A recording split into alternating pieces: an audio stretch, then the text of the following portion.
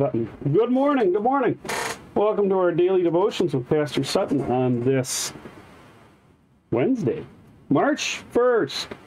We're in March, guys. It happened. I don't know how we got here. 2 months have gone by. And here we are in March. So good morning. Glad you're here with us. Spend a little time in God's Word as we are here today for that. A little gloomy outside. Now watch this. The snow is coming.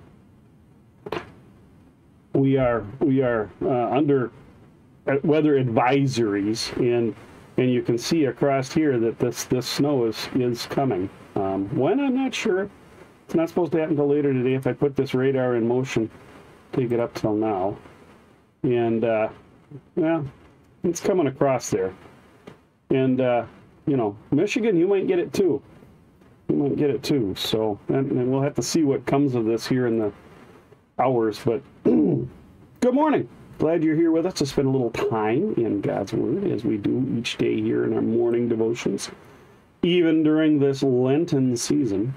Geraldine and Neil, good morning to you guys. Jill and John, good morning. This can't be right because I've got we got to update here. Well, maybe it is right. There we go. Okay, there we go. So Jill and John, good morning. Jerry, good morning. 38. Yeah, we're messing right around just under 30, 28, 29 here, and with the sunrise is probably a little warmer, which is ideal. That just under 30 and above like 18 is just ideal for the big snowflakes that really pile on, the heavy, wet, yuck snow. Kathy, good morning to you. Looking forward. Oh, yeah, soup suppers tonight at church. Sure. We've got our Lenten dinner. The youth group is preparing it here at St. Paul and Irma for tonight. And then tomorrow I've got midweek on Thursday. And there we do have the simple soup supper just soup and bread and cheese. Down here it's a meal. Next week the men's breakfast, or the men's Bible breakfast group has it down here at St. Paul. And I think tacos, is what's on the menu. I think I'm supposed to buy taco shells. But we planned that all out on that other day of the week. Saturday, that's what it was. We planned it all out on Saturday at our Bible study. Verna, good morning to you. Ann and Deb and Grant, good morning to you guys. I'm going to refresh again here because I see there's more viewers and it hasn't updated. Nope, that looks like that's last one saying hi is Ann. So I imagine there's more out there. Hello to those of you watching but not saying anything, and that's okay. You're still hearing.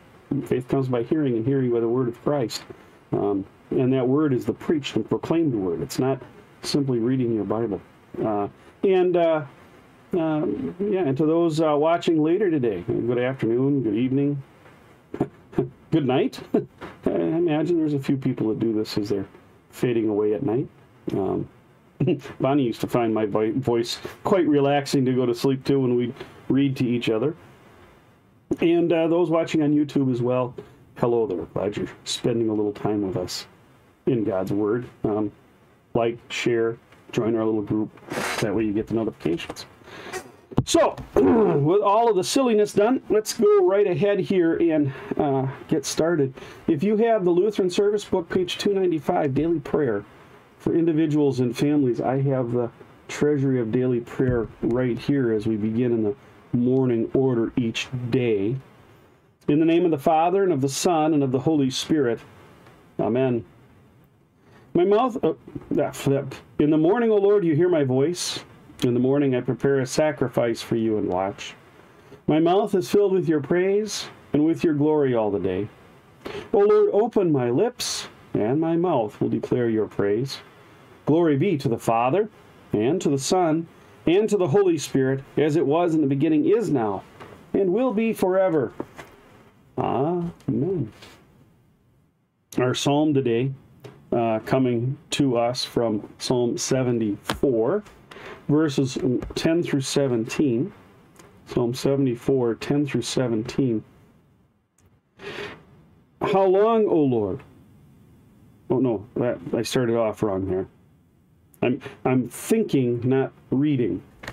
How long, O God, is the foe to scoff? Is the enemy to revile your name forever? Why do you hold back your hand, your right hand? Take it from the fold of your garment and destroy them. Yet God, my King, is from of old, working salvation in the midst of the earth. You divided the sea by your might. You broke the heads of the sea monsters on the waters. You crushed the heads of the Leviathan. You gave him food. You gave him as food for the creatures of the wilderness. You split open springs and brooks. You dried up ever-flowing streams. Flip the page. Yours is the day, yours also the night. You have established the heavenly lights and the sun. You have fixed all the boundaries of the earth. You have made summer and winter. Glory be to the Father, and to the Son, and to the Holy Spirit, as it was in the beginning, is now, and will be forever. Amen. If you'd like to enhance your devotion today after we're done, you're certainly welcome. There's an additional psalm here, Psalm 126 and Psalm 6, if you'd like to go and read those on your own. But it's significant. When I began, I said, "How long, O Lord?" And I was what the text says is, "How long, O God?" And there's significance. I've talked about this before. When you see the word God in the English text, especially in the Old Testament, what's behind that is the Hebrew Elohim or Elo, which is the word for God. Right? We have different words for the titles of the one who created us. So, Creator, that's another one. And so, but Elohim or Elo or El is like Bethel, house of the Lord. Is that right? Oh, yeah, Beth. Beth is house. Yeah, Bethel. The El on the end is God. That name is used in the times of the Hebrews. It's used by everybody, whether they're worshipers of the one true God, creator of the heavens and the earth, or their own idols. It's just the word for God. Okay, a small g. Right? Now we put a capital G in the Bible when we're using Elohim because we're talking about the one true God. So when you see God, in the Old Testament texts, scriptures. See, we've got scriptures and we've got texts, so you got textures. My brain is ahead of me today. Watch out. When you see God, it's Elohim behind it. It's not the name of God. It is simply the Almighty God.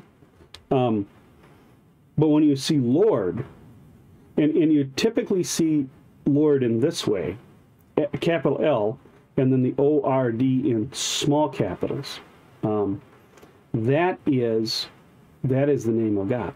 That's not Lord. It's actually Yahweh, the name that Moses was given at the burning bush. Right?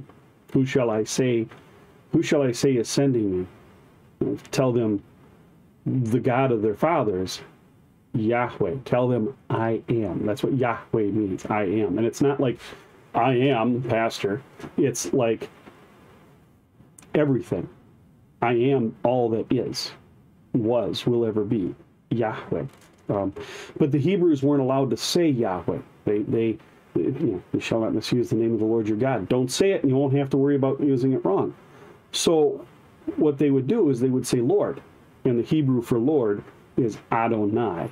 And so as the Old Testament scriptures are translated into English, that's adopted. And instead of putting Yahweh in the text, the Tetragrammaton, which is the fancy name for the three letters that are God's name, Yahweh, they put in Adonai, Lord. So So yeah, there's your historical grammatical lesson for today. Yet God is my king. Elohim. I'm trying to think of what the Hebrew for my king is. It's Melchi is king. Well, my Hebrew is not as good as my Greek, and my Greek ain't great. Why don't we stop with that? We'll go on with our reading for today. We'll go on to Mark chapter 4, verses 1 through 20. Mark chapter 4 today, verses 1 through 20.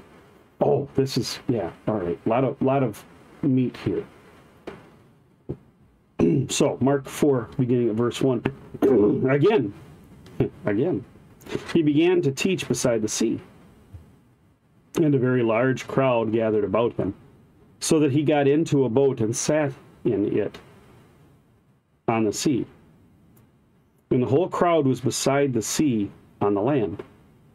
And he was teaching them many things in parables. And in his teaching he said to them, "Listen, a sower went out to sow, and as he sowed, some seed fell along the path, and the birds came and devoured it.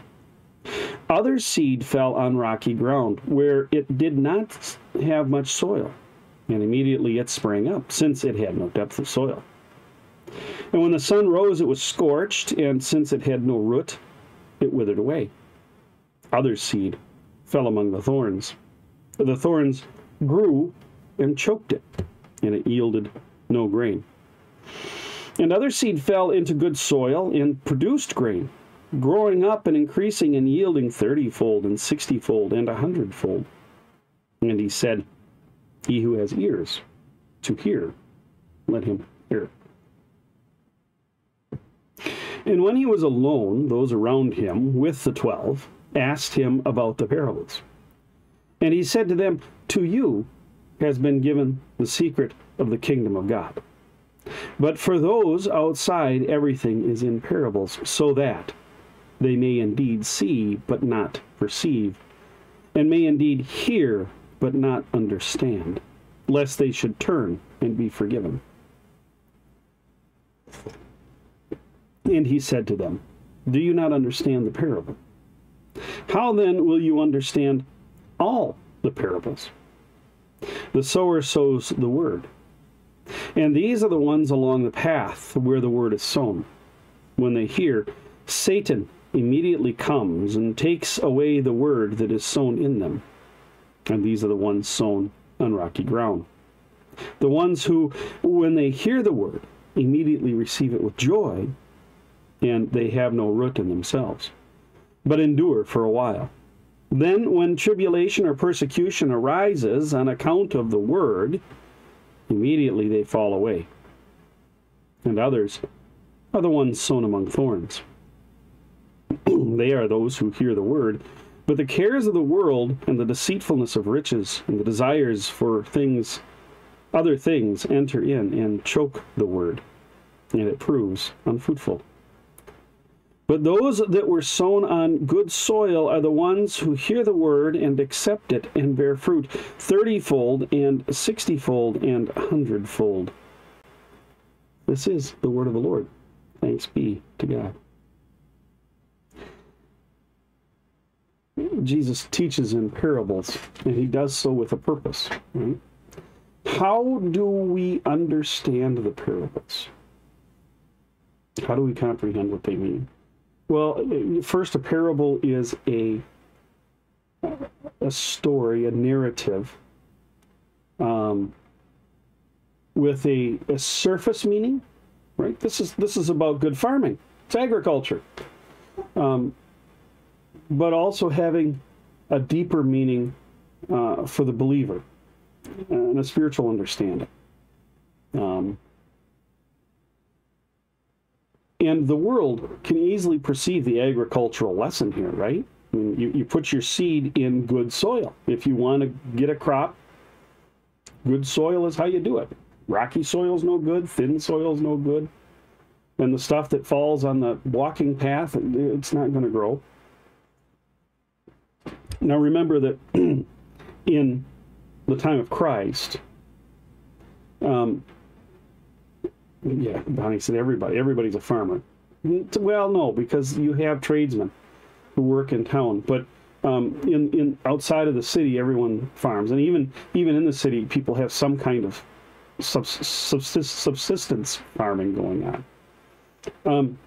But when a farmer plants his crops, he scatters the seed. Okay, it's in a bag that he hangs from his side, and then he scoops his hand in and he scatters it, throws it. Right? They didn't have planters. Right? You didn't hook up the donkey to the 18-row grain drill and run it through the fields after you've been through it with all of the other implements to process it. Right? You had a single bottom plow that you pull through with an oxen to loosen up the soil. And then maybe you'd go through with your hands if you were a really dedicated farmer. You or your family would go through breaking up the big clunkers to get finer soil, right? The things you might do with a disc harrow or a spring tooth. And then you'd just go out with your bag of seed and you'd scatter it. And you'd do your best to scatter it where it would land on the soil, but some would get up on the rocks on the edge of the field, or maybe there's a rock in the middle of the field, or a walking path along the side of the field. Some of it's going to get up. But it's going to go where it may. You just scatter it, right? And agricultural lesson. The stuff that gets in the good soil is the stuff that's going to grow. And grow well. Now, the deeper meaning is obvious, and you've heard it before. I'm not going to tell you anything new, I don't think. But this is what the preacher does, right? I've prepared the soil out there as best I can, and now I scatter the word upon the people. That's what Jesus is doing. You know, here he is he's come to the edge of the Sea of Galilee, the Sea of Tiberias, whatever name you want to give to it. Depending on which way you come to it and who you are and what your heritage is, that's what you call it. And he's standing on the edge, and the people are encroaching upon him. And if you've got crowds up against you, it's hard to speak, and it's hard for the people further back to hear. So we know from another text, he steps into Simon Peter's boat and says, "Push out." And he goes out a ways from the shore, and then he can address the whole crowd. They can hear him. Amazing how, in one place he's talking to 5,000 men plus children and women that are there, and it could easily be 10,000 or more people, and his voice carries, right? Today we'd go somewhere and you'd talk to a crowd of 10,000 people, and the people in the back would be like, "Why isn't he using a microphone or an amplifier?" So there was something about the way people spoke back then that allowed for better projection. But he pushes out and he begins to teach, and then the teaching is this parable. Well, he is scattering the seed of the word. And some of that seed is going to land on different kinds of people, right? In that crowd are the ones who will be the apostles, right? In the previous chapter, we had them named, the 12. Obviously, even within the 12, there are some who are, right? Judas is not, the seed is not taking root in Judas. There are some who are going to hear it and be excited, right? But they're not really going to understand it fully. There are some who are just there because they got dragged along, and they're going to be like, "Yeah, whatever." And it's just, the old wicked foe is standing right next to them as the seed's coming. He's like, "Nope, you're not going to get that. Nope, not for you. Nope, not going to let you have it. You have to go after it if you want it." And these are the different kinds of soil, right? So the ones that the devil is standing next to and are really not interested in what they're hearing, they just showed up because their buddy dragged them. They heard about this good speaker, and they hear him, but the devil steals it away, and nothing happens. Nothing's changed about them. Then there are some that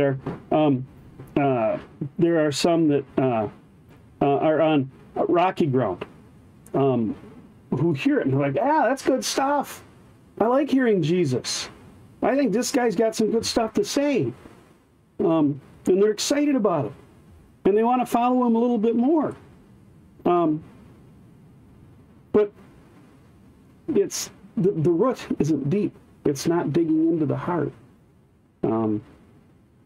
And when the Pharisees show up to question Jesus, when the authorities come up to push Jesus aside, when Jesus is placed upon the cross, when he's hung on the cross, they flee.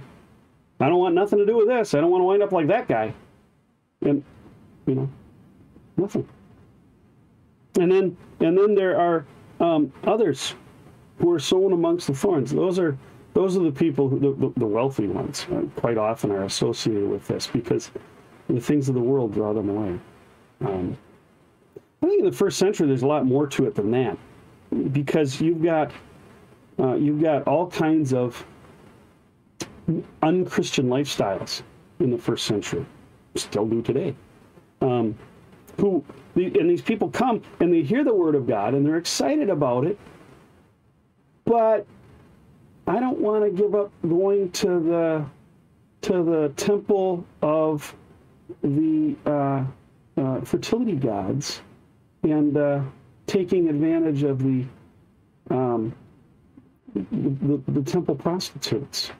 Or I don't want to, I'm in banking and I want to continue to earn usury amounts of interest off the people I'm loaning to. Or, I have my wife, but I don't want to be faithful to her. I don't want to, whatever.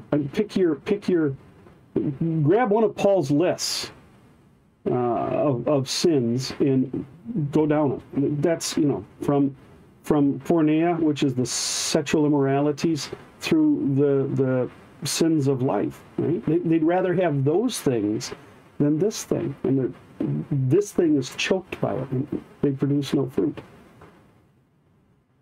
And that's the goal, right? When you plant a field with seed, the goal is to have fruit, right? That it would abound. That Christ would abound in us. And by being in us, others would see it, and they too would be called. They too would desire to have what we have received through Christ. And so this is where the good soil comes in. Notice, it's not the person, it's the soil, right? And it's the Word of God that makes the soil fruitful. And so that is where, when the seed is sown, repentance comes forth, right? And that's what God desires of man, is a contrite and sorrowful heart over sin, and a desire to do better and to trust in Him for all things. And so this is what we have. Those who are the good soil are the ones who hear the word of God and accept it and bear fruit. Right? Some 30, some 60, some 100-fold. Now, it doesn't matter how much. God isn't checking at the end of the harvest how much, but that the fruit is born, that His word prospers out of the ones in whom it's planted. Not everyone who hears the word or who calls upon the name of the Lord will be saved. We've got to be honest about that. Through the ages, the church has been fairly small. At times, collapsing down to one man. Right? And think about it. You started off with Adam and his wife, Eve. One man. And they fell. They had sons who didn't make it. Then they had Seth. And that's when people began to call on the name of Adonai, the Lord. But even in that generation, right, they became so wicked that God wiped it out with a flood. And the church was down to one man, Noah. And then it built forth again from there. And the church again really kind of collapsed down to Joseph, right, to save it, or at least to Jacob, from which the 12 tribes come, right? And those 12 tribes are the people of God. So the church came down to Jacob and expanded. Then in the first century, it came down to Jesus. When He's hung on the cross, He's the only Christian John was there at the cross, but they fled. All the others fled. But through contrition, a contrite heart, repentance, sorrow over sin, desire to do better, and the forgiveness of sins that comes through the cross of Christ, they came back. They returned.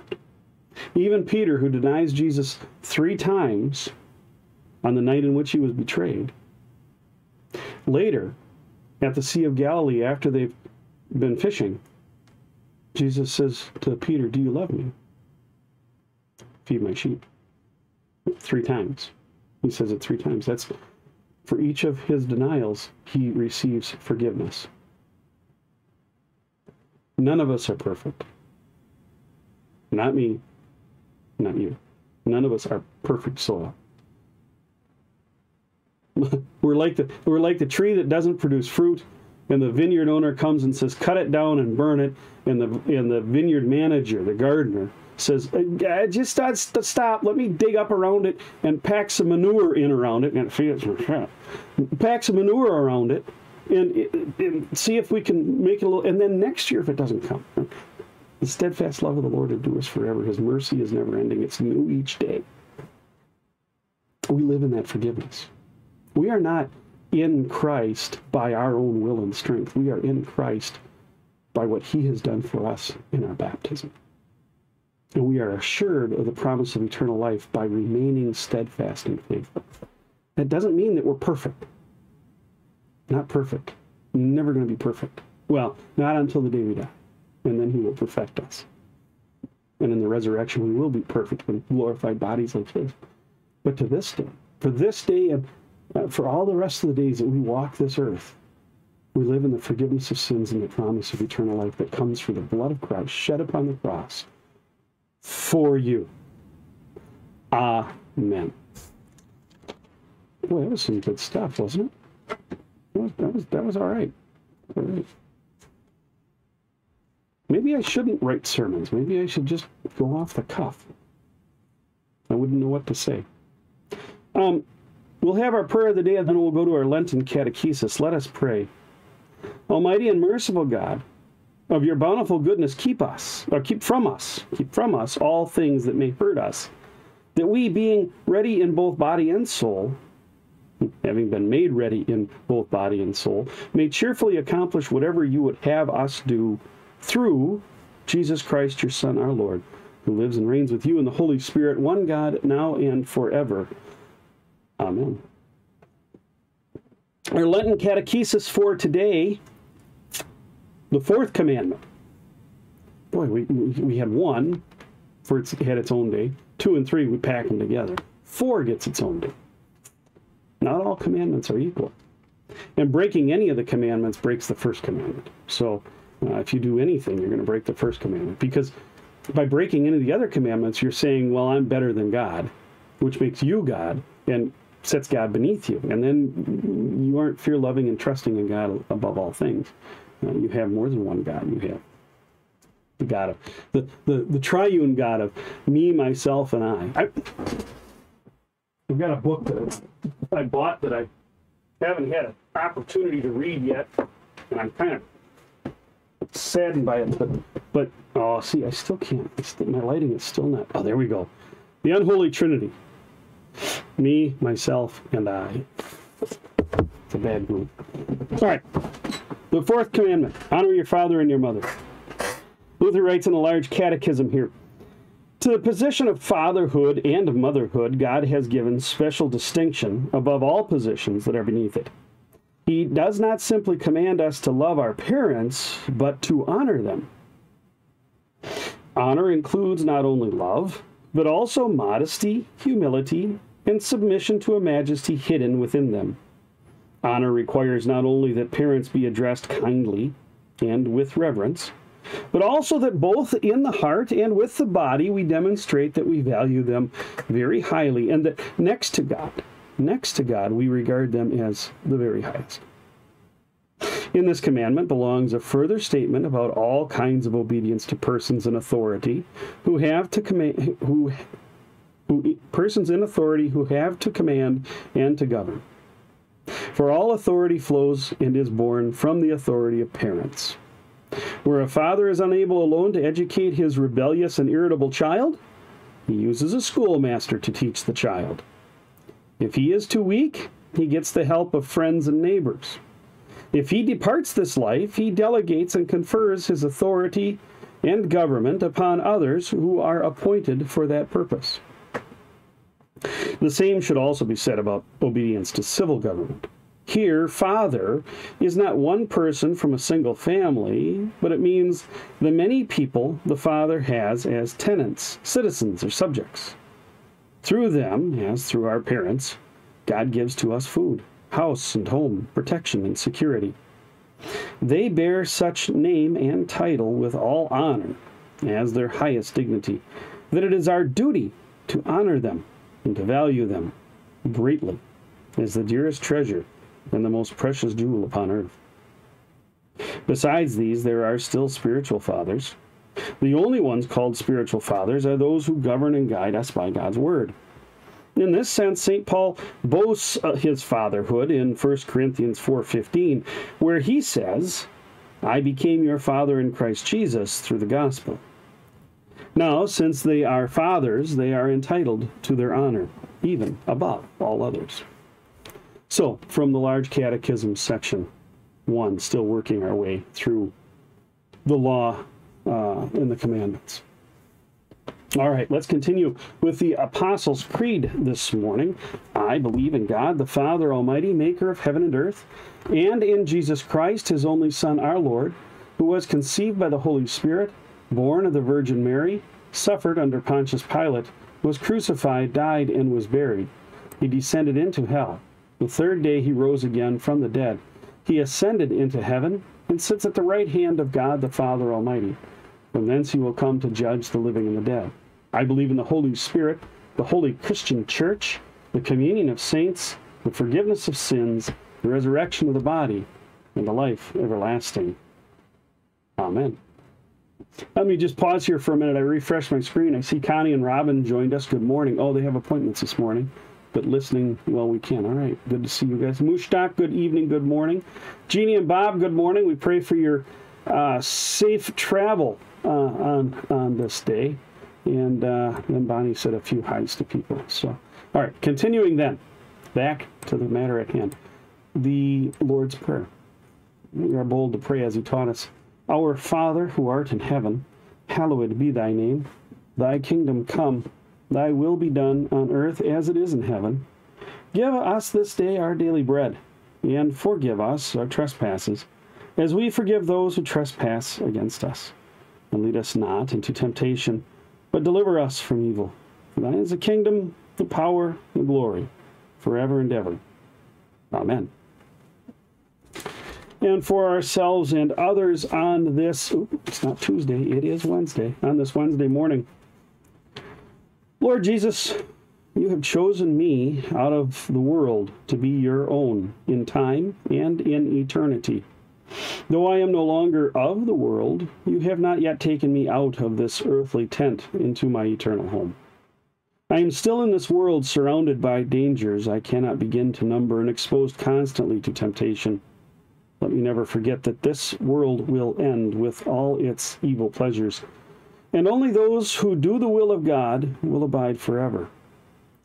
Increase and preserve in me that faith in you and in your redeeming work, which is the victory that overcomes the world.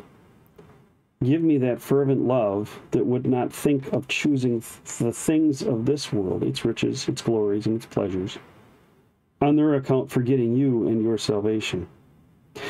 Teach me to despise the world's mockery, its hatred, and its threats, knowing that even if it should succeed in depriving me of some advantage in this life, it can never rob me of you and your promise of life forever at your side. While I yet travel through life, preserve me in the faith that claimed me as a child of your heavenly household, until that time when you would receive me into my heavenly home. This I ask in your most holy name. Amen. Lord God, Heavenly Father, we pray also for this day, for those who are in need. We ask that you grant safe travels to Bob and Jeannie as they return to Michigan. We ask also that you would be with those who are suffering in body, mind, or soul. Grant them strength where strength is needed, assurance when doubt comes forth, and comfort where death draws near. We pray especially this day for Pat, Lois, Ann, Brianne, Rose, Bob, Mike, Megan, Dan, Ezra, Neely, Jeremy, Ashley, John, Renee, Shazad, Holden, Shar, Deanna, and all those who call upon your most holy name. Grant them strength, O Lord, for each and every day of their lives, until you come and take them into your most holy and loving arms, to rest forever with you until the day when we are all together again. This in Jesus' name, amen. Almighty God, merciful Father, who created and completed all things, on this day when the work of our calling begins anew, we implore you to create its beginning, direct its continuance, and bless its end, that our doings may be preserved from sin, our life sanctified, and our work this day be well-pleasing to you, through Christ our Lord. Amen. I thank you, my heavenly Father, through Jesus Christ, your dear Son, that you have kept me this night from all harm and danger. I pray that you would keep me this day also from sin and every evil, that all my doings and life may please you. For into your hands I commend myself, my body and soul and all things. Let your holy angel be with me. The evil foe may have no power over me. Amen. Let us bless the Lord. Thanks be to God. Well, my friends, that brings our Wednesday devotion to a close. God's peace be with you. And I will see you. Tomorrow's Thursday, right? Yeah, I'll see you back here tomorrow. I don't have Grace Lodge, so we won't necessarily be in a hurry. But I do have all of the full day up at Harshaw at Faith up there. So God's peace be with you, my friends, and we'll see you back here tomorrow morning. God's peace.